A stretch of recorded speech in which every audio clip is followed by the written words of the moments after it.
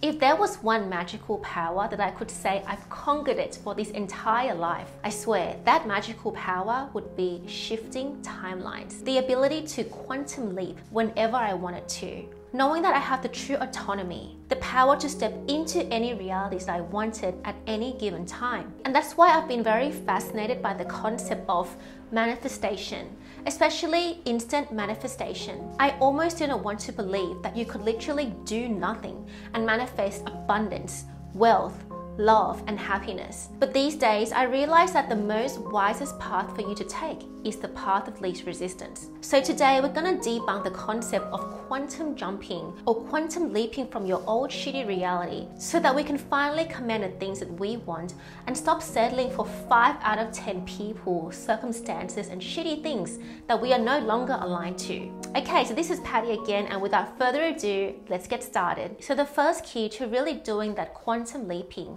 is to actually be aware of what is truly making us pin ourselves down to our old reality. And those things are usually our core foundational beliefs. Like every other coaches on YouTube say, it's all about rewiring your subconscious mind. But it's very interesting that even though I intellectually understood that we needed to flood our subconscious with affirmation tracks and loop all these positive inner dialogues in our brain. But even when I tried to do that, as long as I was still confining myself in the environment that made me feel triggered, annoyed, and frustrated, it was still really hard to shift my timeline. So instead of me telling you generic things like, well, just loop your affirmations for 100 times in the exact location that doesn't inspire you, I'm going to encourage you to physically take yourself out of the comfortable confines that makes you feel like, well, this whole environment defines me. So for example, my family had settled in the west of Sydney. And even though the suburb is actually quite nice around here, but I always felt inferior to people who are from eastern suburbs or northern beaches. And it's all got to do with this socio-economic status where if you are from this particular location, you are ultimately more inferior than those who are born into wealth or just grew up near the beach and had this abundant lifestyle where a lot of things are accessible to them. If you are defining your identity as, I was born in a less affluent area, my environment is limiting, everything seems to confine me to have a mediocre life, I want you to find the time to physically take yourself out of this little confine and go and immerse yourself in the exact environments that makes you see yourself differently. Because as long as you still do your meditations, affirmations, or breath work in the exact location that makes you feel triggered every day, it is going to be extremely hard for you to rewire your subconscious mind. However, if you start to create physical evidences that show to yourself, okay, I'm starting to dip my foot near the ocean water more often, I'm starting to conquer my swimming, I'm starting to embody the lifestyle of the affluent, it is normal for me to be near the beach, it is normal for me to walk past affluent homes, because since the exact things that we crave so much is the physical experience that we came here on earth to experience, then we might as well do our very best to immerse ourselves completely in the new reality that we want to experience. Moving on to the next point, internal dialogues. Now, of course, you understand the concept of speak positively to yourself, but I'm reminding you again that if you choose to stay in the confines of the less affluent area, the less abundant environment where everywhere you see is just the same old, it is really hard for you to be like, oh, the world is so beautiful, life is so beautiful, when everything you're seeing right now is shittiness, right? So before you start to tell yourself things like, I am beautiful, I am radiant, life is beautiful, every day is magical, I still want to encourage you to first put yourself on that beach, on that wharf where you see the glistening ocean water and the beautiful pink sky.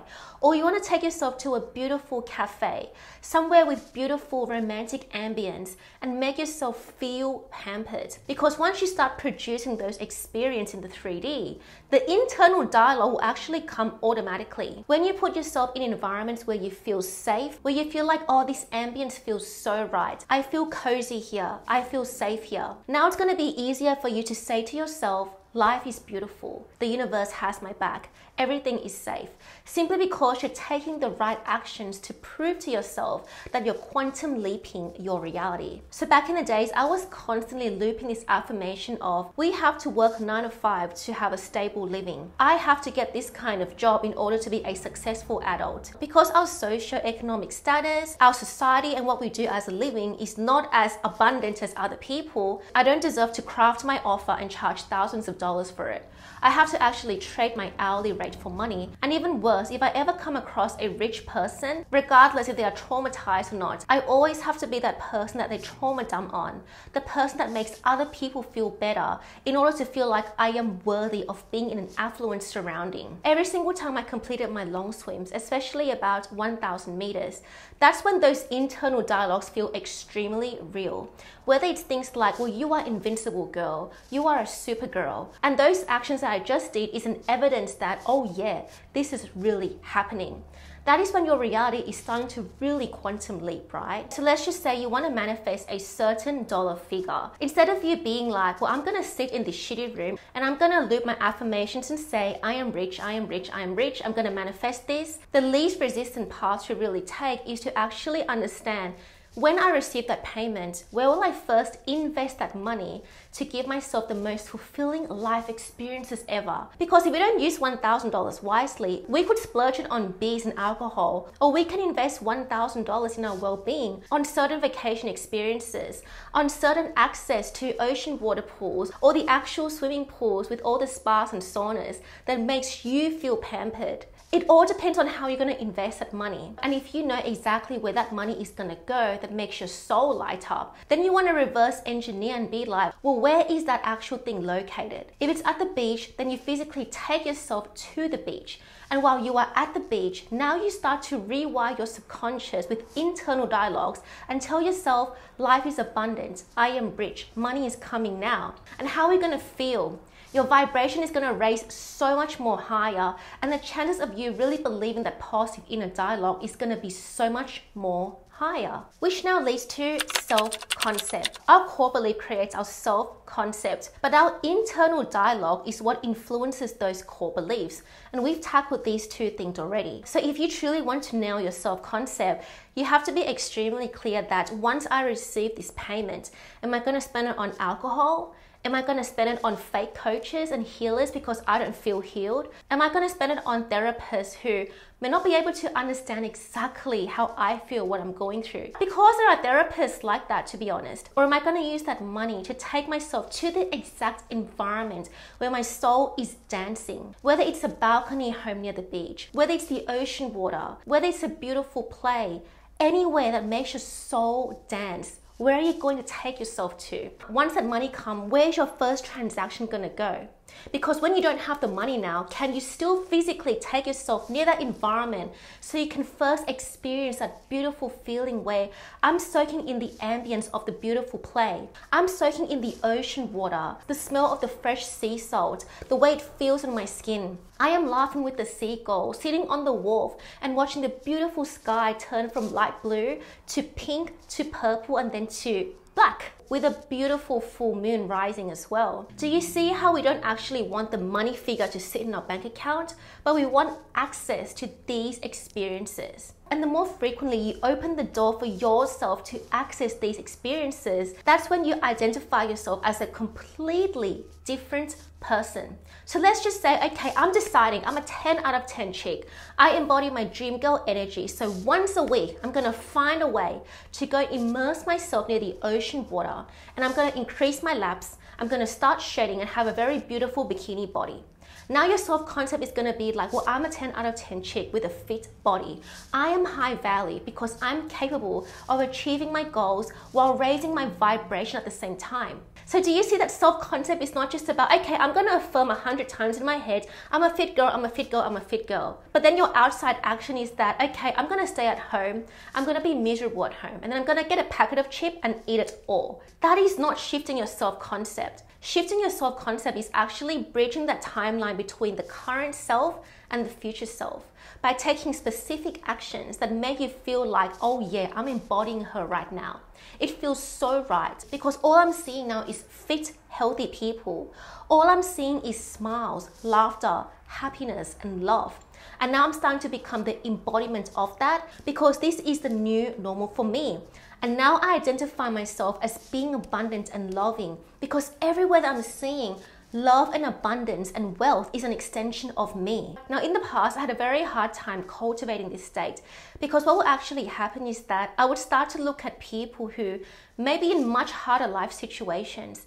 They don't have the exact visa to be in Australia. They don't have Australian citizenship. They always have to spend money on visa renewal. And the only way they can earn money is to work in hospitality jobs. And when they rent, they actually have to share with 9 extra people in one single room. And now you're thinking like, well, if that person has this life and I'm more closer to people who has this life, therefore it's not possible for me to quantum leap and identify myself as the beach girl, the abundant, loving, wealthy girl. And I'm going to remind you that everybody is in a different reality and it is none of your business how other people are living. If you already have access to certain things, you have to build onto that experience because when you start to build your wealth, when you start to be more happier, everybody in your environment is going to benefit from that. You never have to look at yourself and be like, well, I'm Asian. I'm not like them. I'm a different race to them. I don't live in that suburb. I'm not in a socio-economically higher class. I am in a middle class. I'm in an average environment. So therefore, I don't identify my self-concept to be that chick who makes a lot of money and who lives a beautiful, lavish, wealthy lifestyle, which then comes down to the elimination process. Get rid of everything and everyone that doesn't align to the new reality that you wish to quantum leap to. So my parents have owned a Thai restaurant for more than 20 years. They've sold it now, but for the last 20 years, I was always identifying myself as I am my parents' daughter. My parent owns a Thai restaurant. So therefore, I also have to help at the Thai restaurant. And there were so many times where when I go and help at the restaurant, if you talk about the beach, the seagull, the Bondi icebergs and all these things, it's like this little barrier where, what are you on about, Patty? This is life. This is our Thai people's life in Australia. Whatever you're talking about is like alien language to me. And I used to feel like, damn, am I going to even have friends because the things that I want seem very alien to the people in my past? And when I was in my 20s, there was also people in my 20s that would be working at the restaurants. And majority of the time, the things that they will kind of talk about is, oh, my family is ill, this person's in debt, this person is cheating, my boyfriend's cheating, I think he's seeing somebody else, oh, there's his trouble here, there's his trouble there. And over the long periods of time, I started to absorb this as my new reality. So I'd be like, well, how do I quantum leap to a new reality when it doesn't feel possible? And the reason why it doesn't feel possible is because you are still spending majority of your time physically in a place where people are not talking about the things that you want to embody. If sickness, death, poverty, cheating, divorce, and all these things is not something that you want in your reality, you must try your very best to avoid immersing yourself in an environment where this topic is a normal conversation. You don't have to make gossiping about other people and listening to negativities and news be the dominant part of your reality. And the very interesting thing is that my mom would be really into Thai news, and she's been listening to the Thai news since I was a child for almost every day. And what I'm starting to see from her is that her thought patterns and inner dialogue is a reflection of what she's consuming, which is shitty Thai news. And I'm trying to say to her, well, we live in Australia. Why are those news relevant to our lives? And then she would get really pissed off if I bring this up. But the minute I distance myself away from this whole environment, I stop trying to change other people. I allow them to be. That's when my reality started truly shifting. So you have to be aware that you can't stop somebody from talking about divorces, cheating, poverty, sadness, and all these things. You can't force your boyfriend, your family members, or your friends to change, but you can always let them go. If they don't serve your new reality, you must be strong enough to walk your highest path and allow the people that want their version of their life to have that life. But you're not going to take people who will bring you down, who will keep you stuck in this practical reality that you don't want to be in. And you're going to choose to make different sets of decisions that will make you the 10 out of 10 chick with a beautiful dream girl energy who has true autonomy over her life. And finally, we're going to look at this concept of the lucky girl syndrome, her habits, her thought patterns, her subconscious belief, and all the things that she will do to manifest her dream life. Now, quantum leaping your reality is pretty much about making instantaneous shifts, internal shifts inside of you that will then be pushed out to your reality. Every single time I go into YouTube to understand this logically, it's like many people would say the same thing in a different delivery manner. And what I'm trying to share with you is that everyone is walking on different paths in life. If you are at a stage where manifestation is foreign to you, you don't actually believe in this whole law of attraction and that our thoughts become things, or you don't really buy into this whole if we assume something, then that thing is going to happen, then what I want you to understand at least is the characteristics of the lucky girl syndrome. And then when I start to speak to my dad these days that he's now a chef at a restaurant, he would also say to me, luckily, I got this job. I am lucky that I got to work at this particular place. The hours are good, the starting time is good, it is close to the home, the working conditions are good. Because he says, I am lucky. And that is my 56-year-old Asian dad who even believes in this whole I am lucky, even though it's not lucky girl syndrome for him. Maybe lucky man syndrome. So I want you to understand that a part of shifting reality is to also believe in luck. Not in a way where you're gonna do nothing and you're gonna wait for something to fall onto your lap, but in a way where you trust that there are bigger and higher divine powers that are waiting to support you to reach your goals when you are energetically aligned to receive it. And that comes to also raising your vibration. Now you may ask me, well, how the hell do I really raise my vibration? And again, it's all about physically putting yourself in environments where your soul feels ignited, where you feel like everything is perfect in this current moment and there is nowhere to escape to, whether it's your Instagram page, whether it's through a YouTube video. There is nowhere you want to be at because this current moment is perfect. Raising your vibration and being lucky goes hand in hand. So if you ever find yourself in a position where I am working so damn hard, but it's not manifesting. If there is a bucket list of all the things I have to do, I've ticked them all off. But all these wins, these abundances, and all these rewards are not coming into my life. And that is because you are holding on to your old identity. And as long as you hold on to your old beliefs that says, I am never the lucky girl, then you won't be able to quantum leap into the new reality. So if there's anything that I want you to take away from this video, is that I want you to actually believe in luck, that you can be a lucky girl, that not everything has to be figured out all by yourself. Even though you still have to take certain sets of action that physically put yourself in nourishing environment,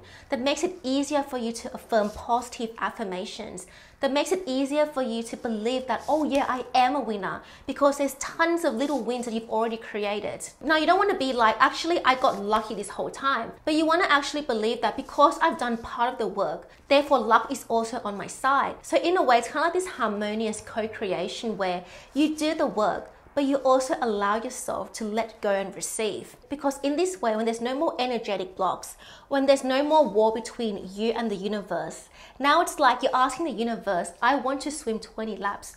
The universe will help strengthen you to be able to maintain your focus in the ocean water and be able to complete your 20 laps because you believe that you are the lucky girl, that today doesn't have to rain. Today, the environment is set for you to win. And that is how you quantum leap into a new reality. Okay guys, so this is the end of the video and I hope you enjoyed it. This is Past Platform and I'll see you soon.